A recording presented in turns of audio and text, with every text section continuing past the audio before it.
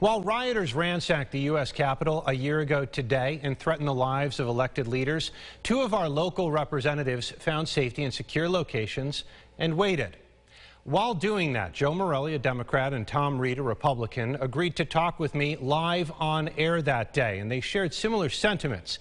We're now going to hear their initial thoughts that day, followed by their reflections a year later. Congressman, thank you for joining us. My first question to you is this: are you okay? Yes, I'm in a secure location within the Capitol complex, and I'm fine. Physically, obviously, this is an incredibly difficult day. But yeah, I'm fine. Thank you for asking. Congressman Reed, right off the bat, how are you?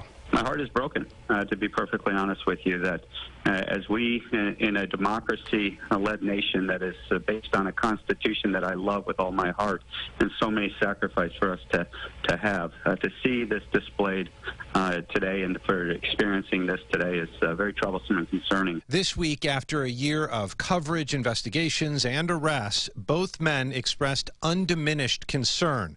Congressman Morelle arguing against claims the incident falls far short of an insurrection. Is it true some people came because they supported the president and didn't want Congress to certify the Electoral College, but they had no malintent? Perhaps, but there's no question that a lot of responsible people in positions of responsibility actively were trying to overturn the election results and were really involved in treason and insurrection against the United States. Congressman Reed decried extremism on both the left and right. When asked for his thoughts on a recent CBS poll that found roughly half of Republicans believe the rioters were defending freedom, he had this to say. To go and storm the Capitol the way that happened on January 6th, that I lived, that I was there, is something that cannot happen in America, in a democracy such as ours. And so I disagree with those that feel this was, I think people have described it as a visit by tourists to the Capitol and things like that. That is not what happened on January 6th. January 6th was a group of individuals who thought that violence and that confronting, going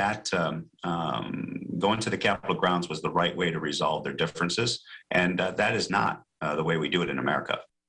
You can watch the full interviews with both Congress members right now by going to the story at rochesterfirst.com.